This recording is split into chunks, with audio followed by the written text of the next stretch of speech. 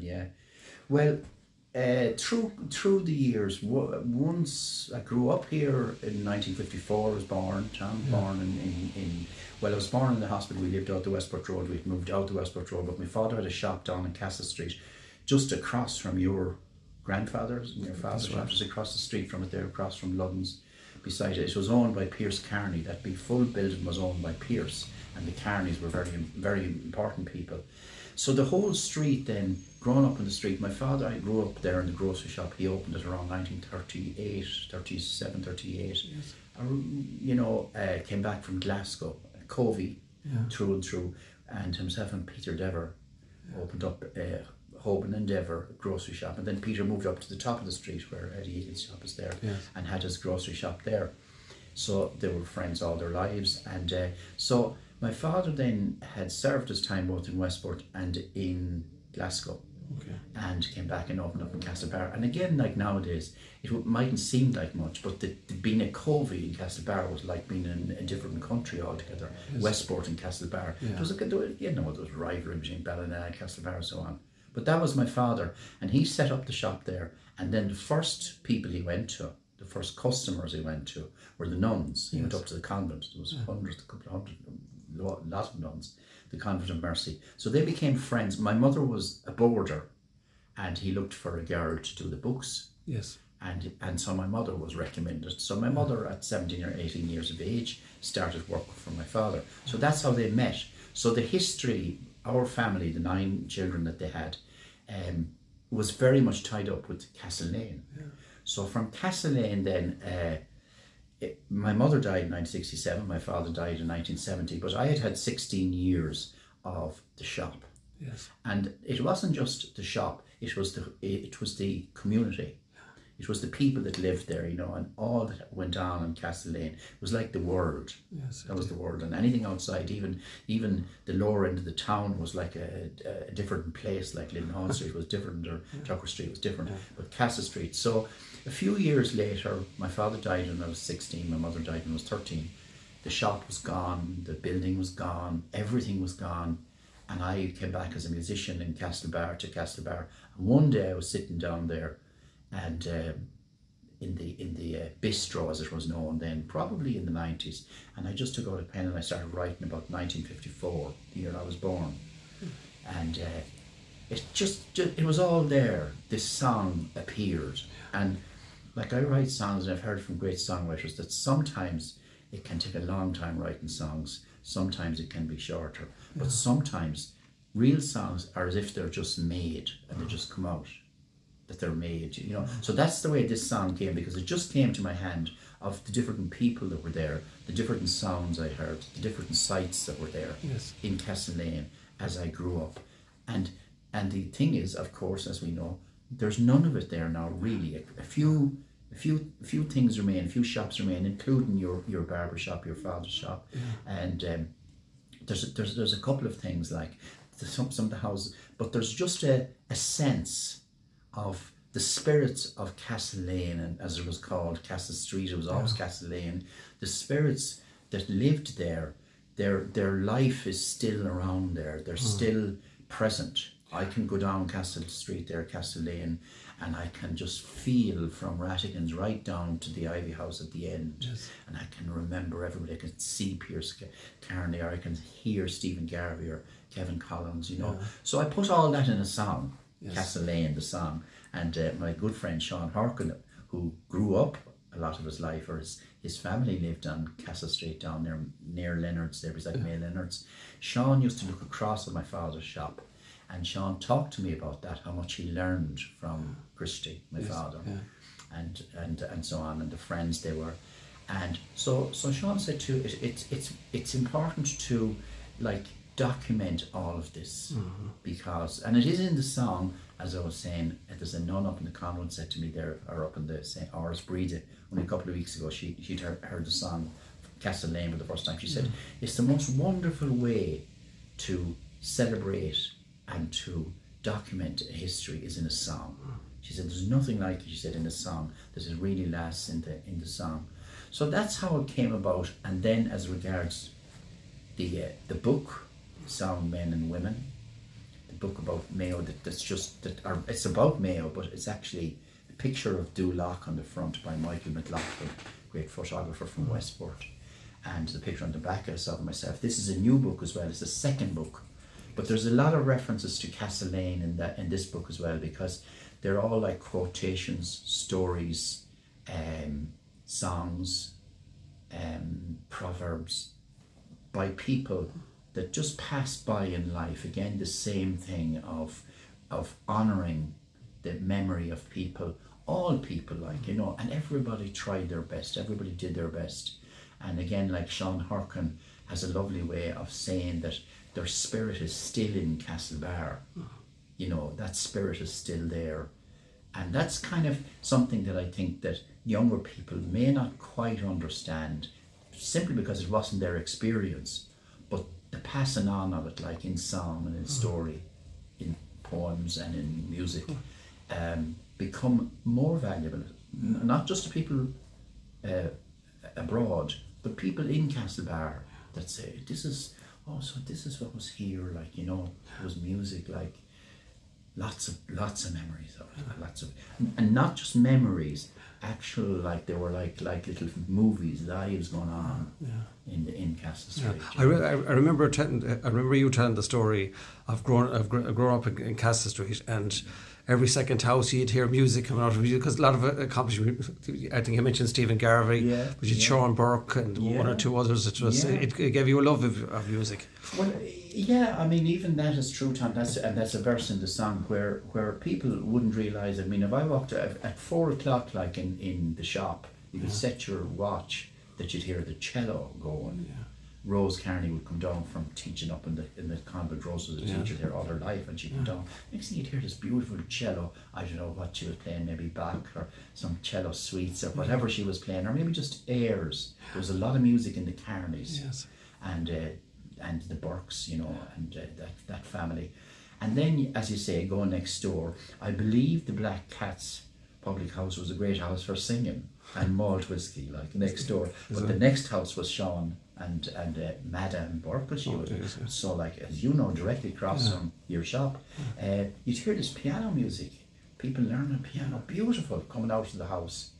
And then you go across the other side, and when you mention Stephen Garvey, like, people think, oh, Stephen Garvey's in Castlebar, you know. Stephen Garvey was the most popular musician in Ireland, and he was known in New York. There was a sign used to go on in the Irish paper in New York, whatever, that Garvey is coming.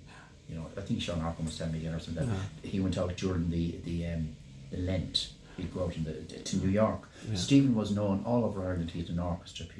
Lots of people served their time through his orchestra, which is another thing of serving time with people. And Stephen used to come out to our house as children. I was born in 54. He left Ireland in 58. I think he died in 58 in Texas. But he died in, I think, 62 as far as I know. 58 he left.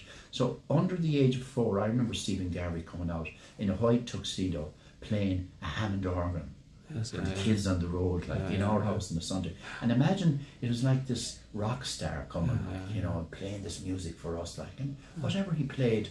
So so across the street he was there, and then further up at Collins's shop, like Kevin Collins's uncle or father, Tommy JJ, flute player, piccolo player of the highest order. He was a great friend of W.B. Yeats and Michael Collins, and in 1933-34 he played in a band in Castlebar, a Cayley band, and they won the Feis Sliggy, and he was playing the piccolo, JJ Collins. I have a photograph of it, and my auntie was playing the violin in it.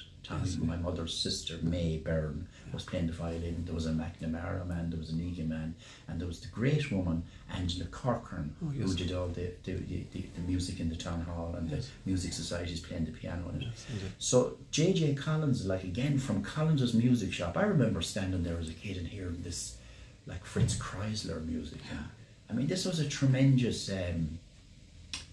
education, really, in music. My father was a singer. He sang in the operas, Stephen's musical operas, and the Mikado and that, and you know, the Country Girl and the Gondoliers. There were the music in the town hall. So there was a lot of music made by people themselves. It wasn't imported. It wasn't a kind of a outside music coming in. there was music in people's lives, you know. Yeah. And your father was a great singer of Frank Sinatra songs, and your father, I knew that. I associated your father, Sean, with music. So there was music everywhere on the small street. Yeah. So and was it your love of playing music that inspired you to travel to many parts of the globe, John? A good question, Tom. Well, it was actually my survival. 1970, after we moved to Dublin, my father's shop was gone and closed. He died in 1970 in April. I went to Dublin, and I had been in the operas in Tuam, and so I was. And Father Shannon here and Father Charles before him in the choir. The town choir was extremely important. Like, I remember all the choirs going around the corner singing at Christmas and back in the church and up in the hospital and the county home.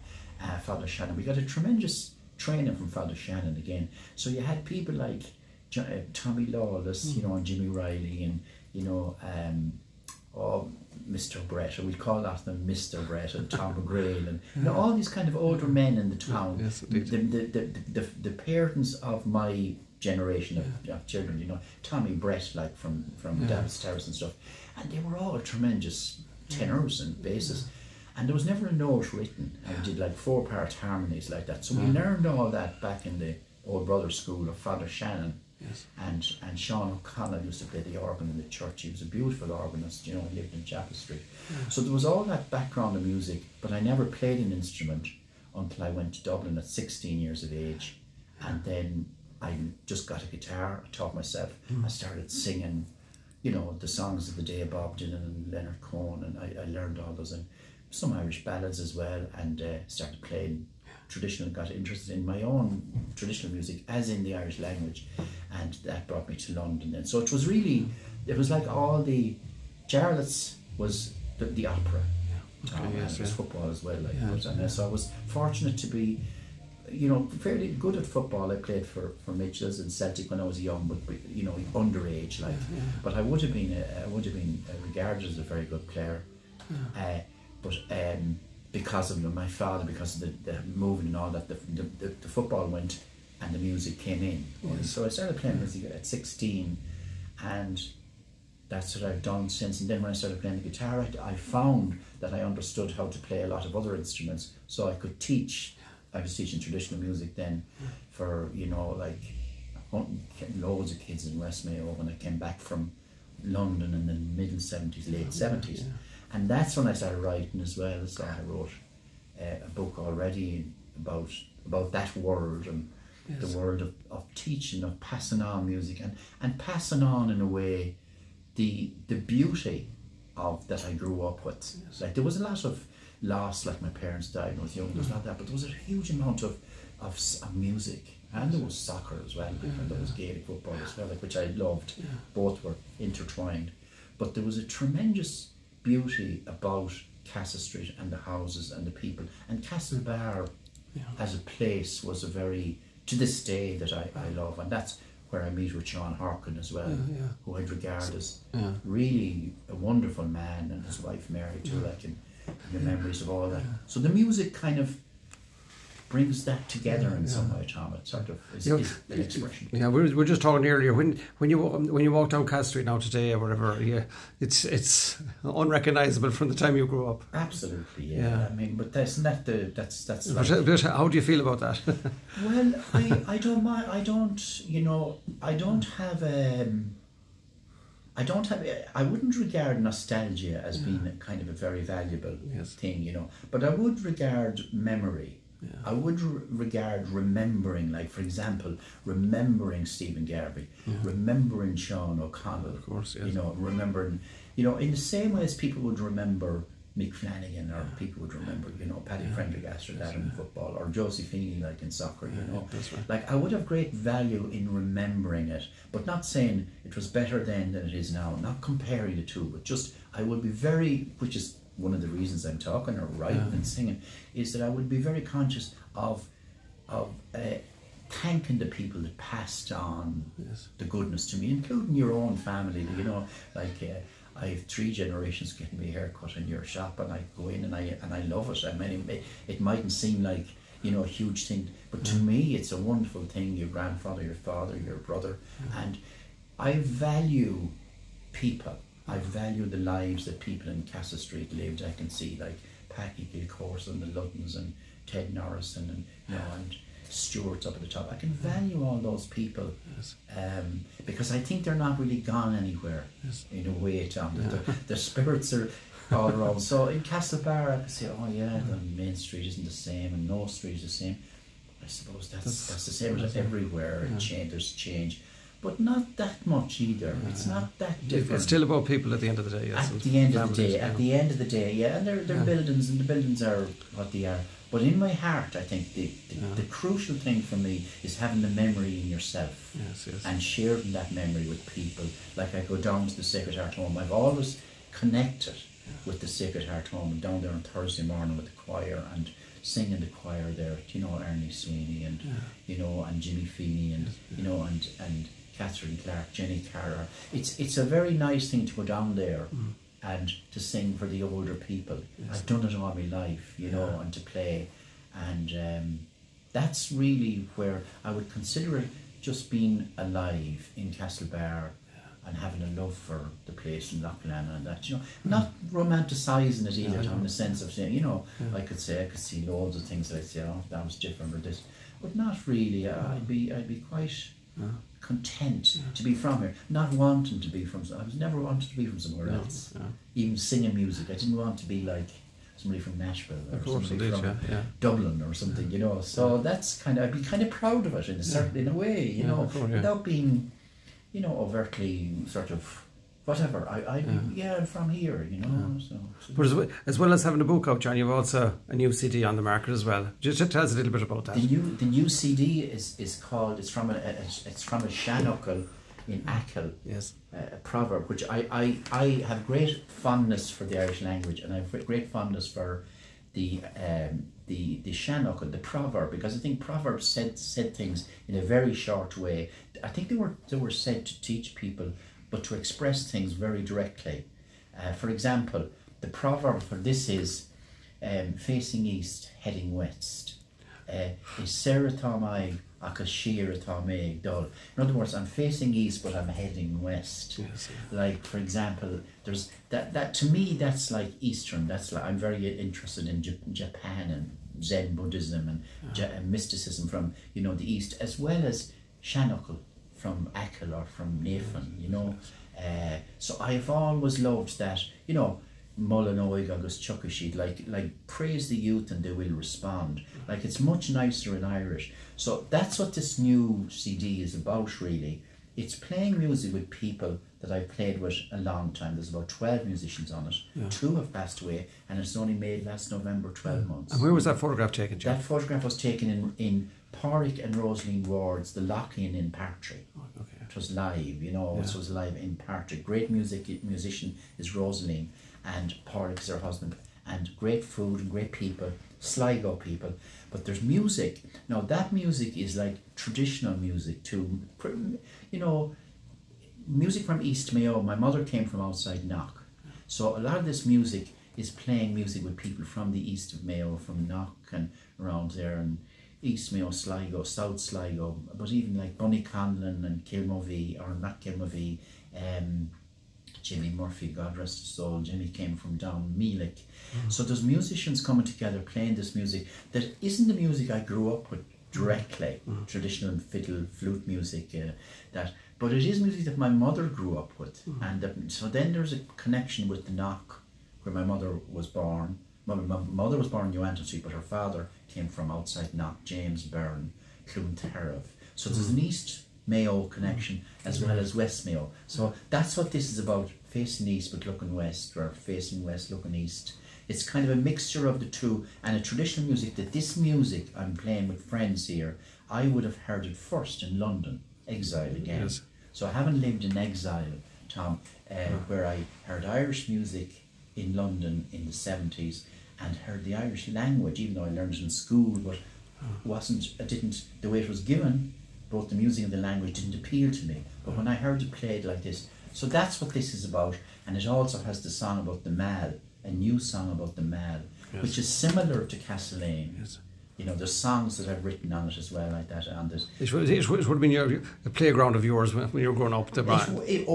Tremendously important, Tom. The Mall was really important. Like, it was really where my heart was, and I considered sort of heart of Castlebar, the Mall, because that's where we played soccer. Yes, indeed. You know, and it was powerful. And then my father's white coat would appear around the corner, and we'd be called down to the shop again. To go down to the shop and work, you know. But we played soccer, and I mentioned 3 people in the song about the Mall in the soccer world, and one is across the road here, Gerard Staunton, even though he's a Westford Covey man, but we played soccer together. But 2 other who were the best soccer players I played with on the Mall, Alfie Killeen and Ber Brady, and they're both passed away now. Tremendous soccer players. But also the Mall, then I talk about everything from John Wesley to Michael Davitt to the Nuns to Ernie O'Malley to the Murphys, you know, all the different people, and Margaret Burke Sheridan, who was known, you know, so all the different souls around the Mall, the same as we're saying with Castle Street, like all the different people that lived around the Mall, you know, and the Pellys, you know, and you know, all these people I knew growing up, and the library and the people in the library, and that, you know, Richie Hickey and you know, and Austin Vaughan and Ivor Hamrock, you know, I mentioned those people. So it's kind of thanking people. They're there all the time, and it's kind of going around, and it's something that is a very old tradition, is singing people into creation, Tom. You know, it's like kind of singing, you know, sitting here and singing a song for you, and that, you know, it's telling the stories in song. So that's what this is about. It's traditional. Yes. And it was made by this group of musicians and myself, and with the backing of people in Connecticut, New York, outside New York, that I go to teach every year, and for 20 years, more 25 years in Connecticut, and they sponsored it. So it was made for them, really, and the poor couple that were over that were the people who were closer to, they passed away just before it was made, so they didn't hear it.